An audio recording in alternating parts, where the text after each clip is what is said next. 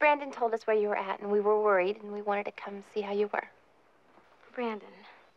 Hey, everybody was calling all day, you know? I let it slip out. I'm sorry. Well, I'm feeling a little bit better. I mean, I didn't want to go at all at first. It's just weird going to a shrink. It's not as if I'm crazy.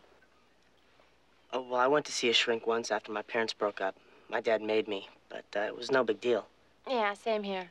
It was during what my mom called my troubled years. It was before I knew you. Yeah, I used to bug my mom to take me to see one.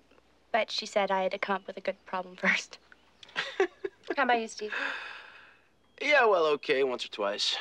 But I didn't lie on a couch or anything.